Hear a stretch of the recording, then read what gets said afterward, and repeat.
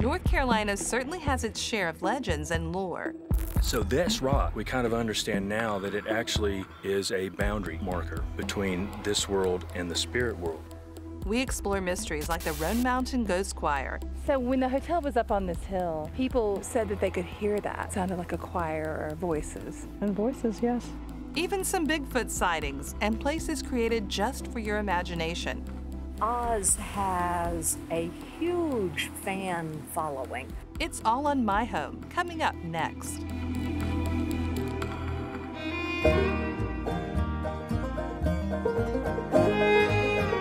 All across the state, we're uncovering the unique stories that make North Carolina my home. Come home. Come home.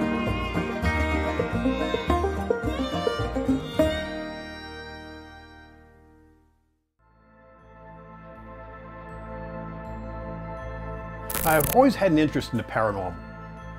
Everybody was okay with that.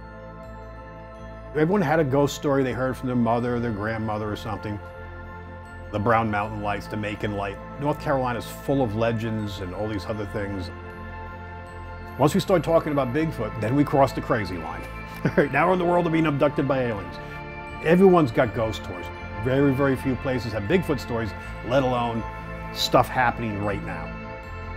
My name is Stephen Barcelo. I'm a commissioner in the town of Littleton, North Carolina, and we are at the Cryptozoology Paranormal Museum, which I run. Cryptozoology is a study of creatures not proven to science. Bigfoot, Jersey Devil, Mothman, things of that sort. I'm telling the stories of things that have been around here for well over 100 years, and people seem to be enjoying the heck out of it.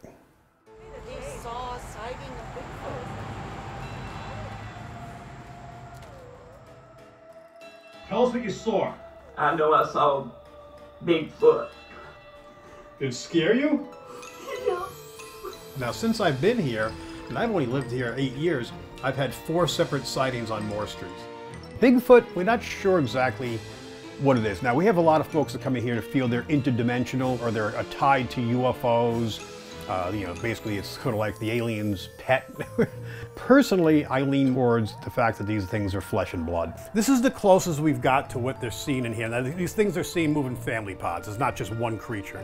So you have some of the large, big prints that have got the splayed toes, and you can see some are just downright kind of odd looking, almost alien looking.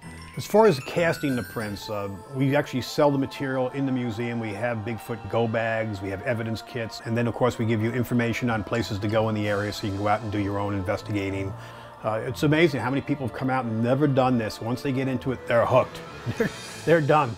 And next, they're explaining to their wives why they're dropping, $800 for a flare scope and buy this equipment. When we go out, myself, Johnny, George, we take it very serious. We'll go camping, and we're not there to camp. We're there to investigate all night long. And we've caught some amazing stuff. I mean, just look at that. I mean, you just do kind of a general scan. There's no way you're gonna miss a person or a creature out there. In here, it's up in here where I got that. They came up, I had the parabolic dish and I could hear movement. And then with the scope, I could see some heat once in a while. And I figured it was a deer or something like that.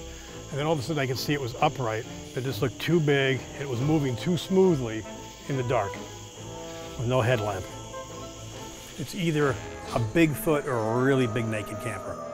I guess the moral of the story is don't give up. There's a whole nother world just around the corner that we generally don't see. We're just telling the stories.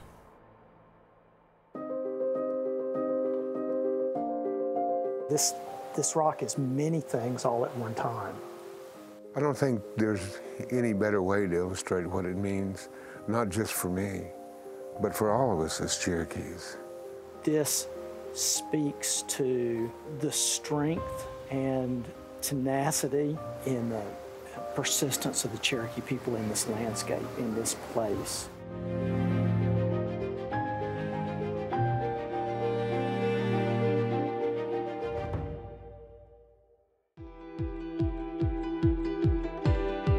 It is a part of the story of who we are. It is a definer of what is being a Cherokee. People just called it that Indian rock. Now there's about 10,000 people a year come here. It's really a mixture of science and art.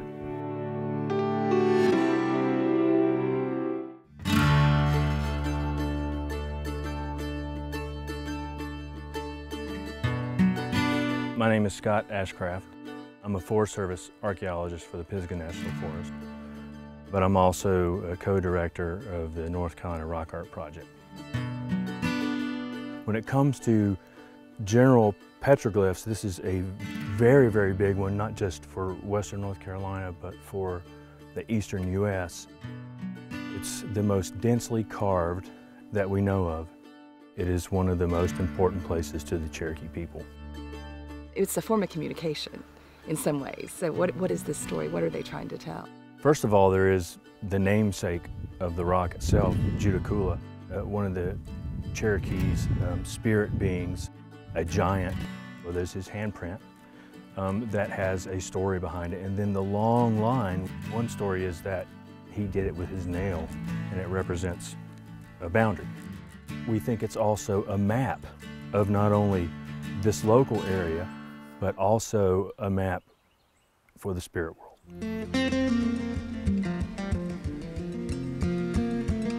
My name is Jerry Parker, and my family has been living here, property where the Judicula Rock is, since the 1850s.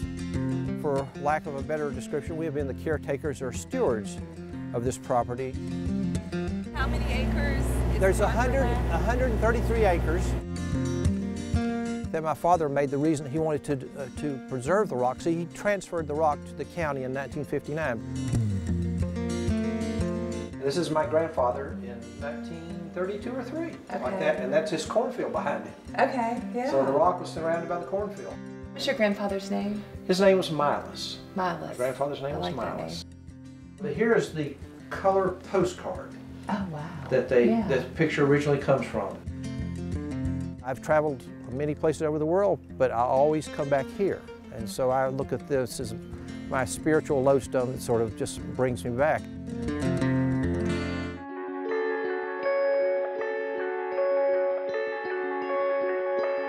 My name is Thomas Bell, and my home is at Qualla Boundary, North Carolina.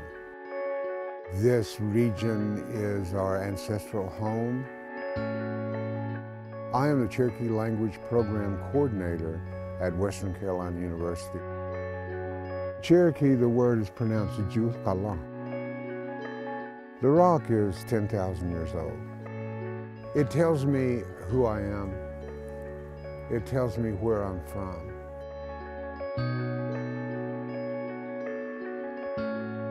It's possible to put the entire rock into motion. Yeah. I'm Brett Riggs. I'm the Sequoia Distinguished Professor of Cherokee Studies at Western Carolina University. This is a spot that embodies Cherokee belief and embodies the Cherokee belonging to this place. It's true, I thought we are from here. This is us. You've got the line, and then you have the handprint under the line. In Jukala, when he jumps, he leaves one world and he comes into another world. To me, that's what makes this thing so special. This is the linkage that comes right up to the present. It gives me a place on the face of the earth that I've been granted to share with my relatives. It tells me that I'm home.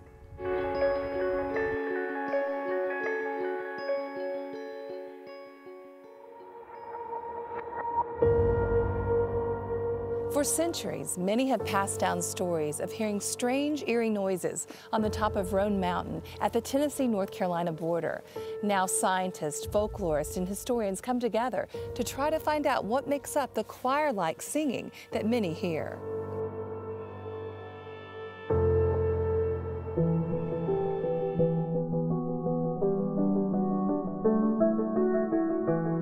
If the mountain music or the ghost choir was heard, the wind was blowing very hard. People had reported, great fear.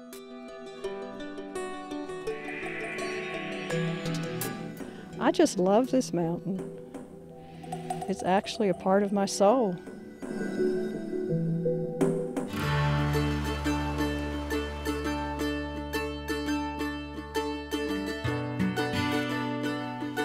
Roan Mountain, to me, is an incredibly spiritual place.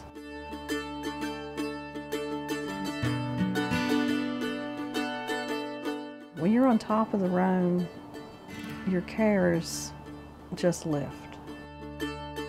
My name is Jennifer Bauer, and I've lived in Roan Mountain for 38 years. The state park is all down at this elevation. The top of the Roan is all National Forest Service.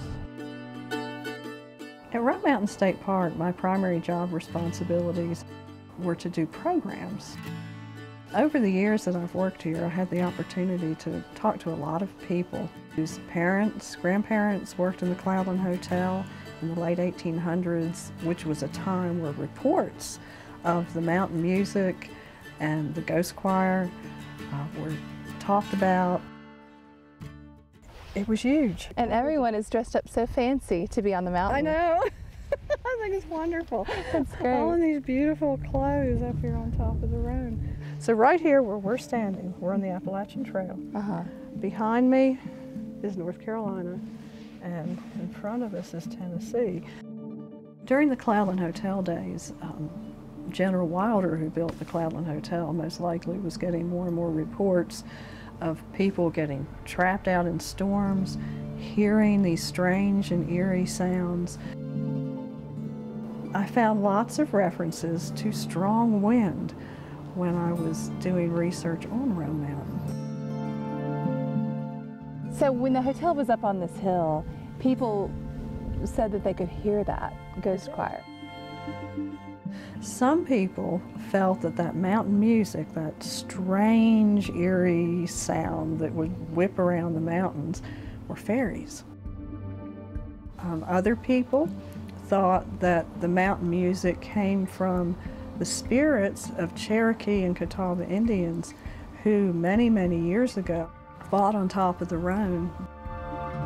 So other people felt that what they were hearing was the mountain actually talking to them.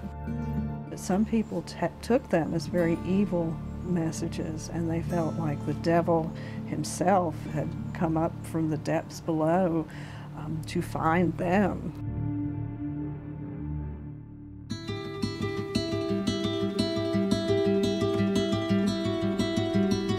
Other people felt the music was not evil at all. The ghost choir, the mountain music, they felt it was the sounds of angels, that the Roan was so blessed. So in an effort to determine what might be affecting guests at the Cloudland Hotel, I do not know if General Wilder requested that scientist Henry Colton from Knoxville come to the hotel to find out, but he was there. Mr. Colton had come to do some investigations of a sort to figure out what this was. So were they on the balconies, or how were they situated? That was never really explained. They could have been walking, they could have been standing on the porch. I think they were just more out and about in this area. And that was going to hurt his business because people were getting scared to come to the hotel. It's possible. Yeah. And ultimately, Mr. Colton determined that the sounds were being made by friction and electricity generated by friction, usually at the narrowest ridges. Now, we don't know that that's the answer, but that was the scientific approach to finding out why so many people were frightened when they were out during these serious storms.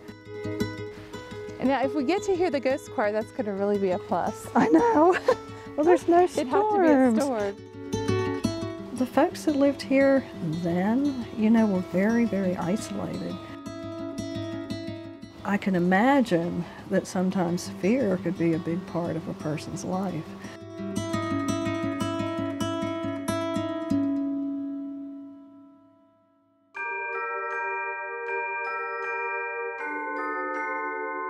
So where are we going now?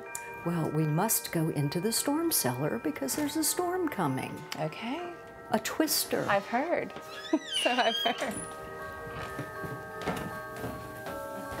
Pay no attention to that woman behind the curtain. What's behind the curtain? We don't know. Oh my goodness. There's a storm. Oh my goodness. Moment to warm up here.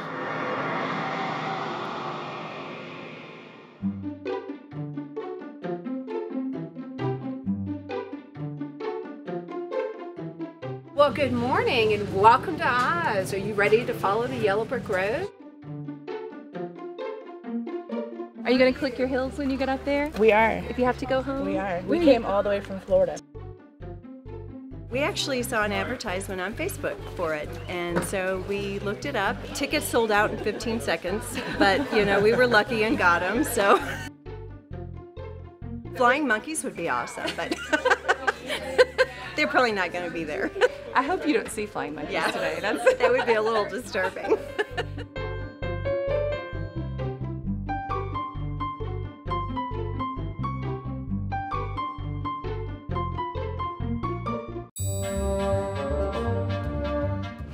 Last call, 11:30 tour through Oz.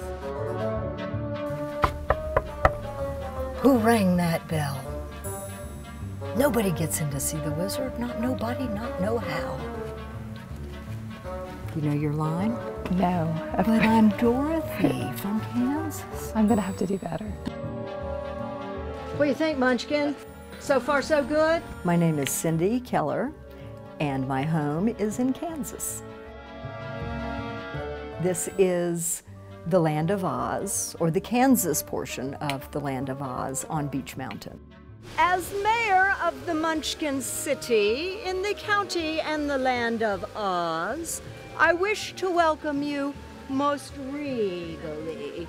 And we're all here to verify it legally. I came here 20-something years ago to help with the development of this property. I am caretaker or self-appointed title of the Keeper of Oz.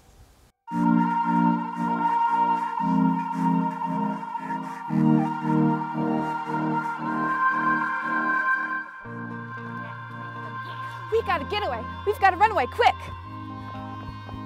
Oh, hello. In the 1970s, it was a little mom and pop's theme park that brought jobs and opportunity. The Land of Oz was in operation from 1970 to 1980. It was created by the same family that ran Tweetsie Railroad. Mr. Robbins, Grover Robbins, passed away 6 months before the park opened. You had to have a lot of gumption, I would imagine. Well, the word that I have heard him described as a number of times was visionary. We'll gaze into the crystal. This is our third summer doing the Family Fun Fridays. Now, why are you running away? You will take the chairlift, as you did in the 1970s, to the top of the mountain, and you will be greeted at the old Fountain of Youth. Well, there were a number of artifacts purchased from MGM back in 1969. We've got little Munchkin slippers. We have the gatekeeper's cloak, thing that probably stands out in more people's minds than anything is the cyclone. This is the original 1970s film that was made for here in the park.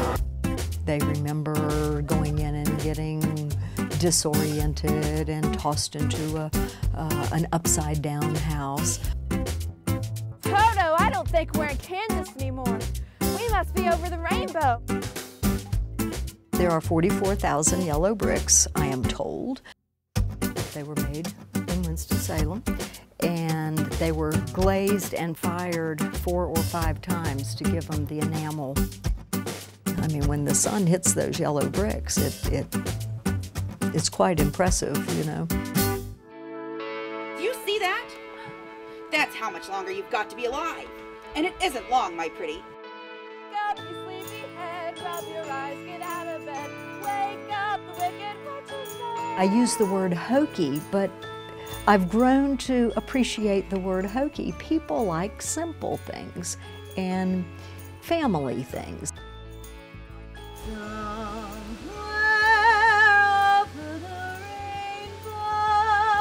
I would hope that at the end of the day that everyone has sung a happy song and leaves with a smile on their face.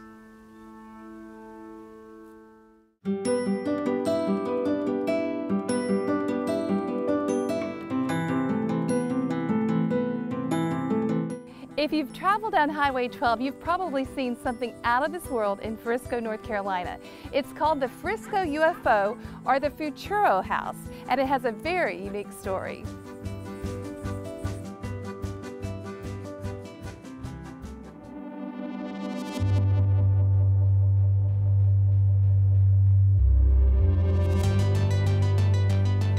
It's the second most photographed thing in Dare County. And the only other thing is the lighthouse itself.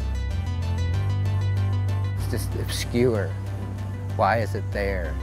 What possessed somebody to do what they did?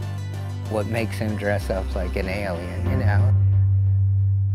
Something different, and who owns a spaceship, you know? Like, who does?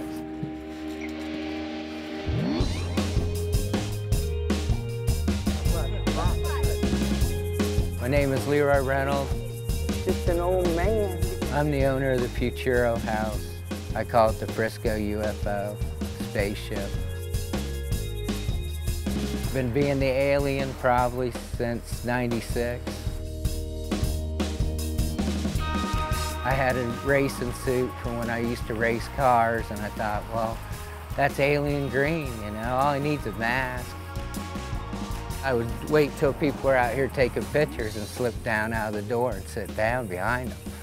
You know, just for fun, you know. You believe in aliens? Everybody always liked the spaceship. It's just different. Did you have any alien friends back on Tron? Of course. Everybody that comes here, after they leave, they're smiling. They come here crappy, and they leave smiling.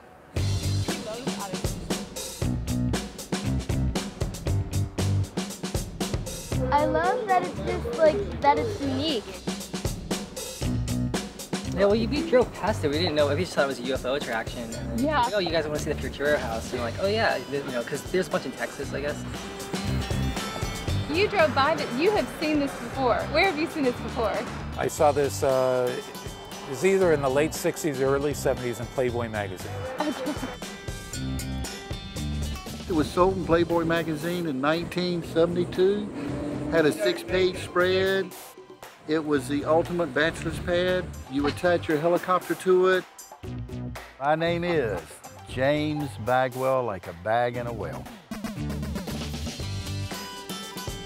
I own the property, and we brought the Futuro House down here, but Leroy runs it now. Now I guess it's ours, and I told him it's going to be a legacy if it's anything. This was on the ocean front in Hatteras as an oceanfront cottage, and then it was moved into Hatteras Village as a Girl Scout, Boy Scout location. And then it was taken to Frisco Campground as a hot dog, hamburger, alien, out of this world. But it's been down here for over 50 years. And a lot of people have a lot of memories about it. There's some kind of alien connection, and it is a hoot. It just pulls people in.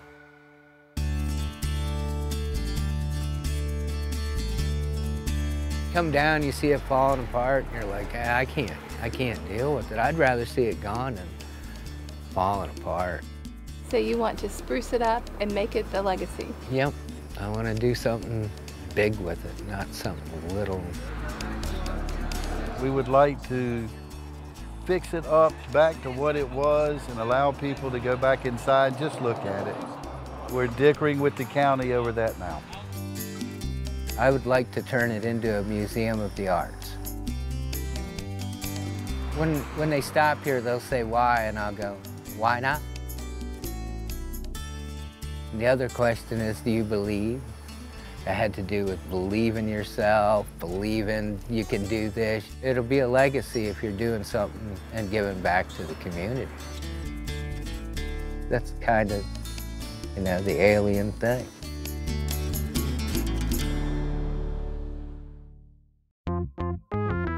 Next time on My Home, North Carolina is a haven for foodies and chefs. Their stories about barbecue, street food, hot dogs, and international fare will bring a smile to your face and quite possibly a rumble in your tummy. I appreciate it, bro. Thank you. It's good to see you again. It's all on My Home.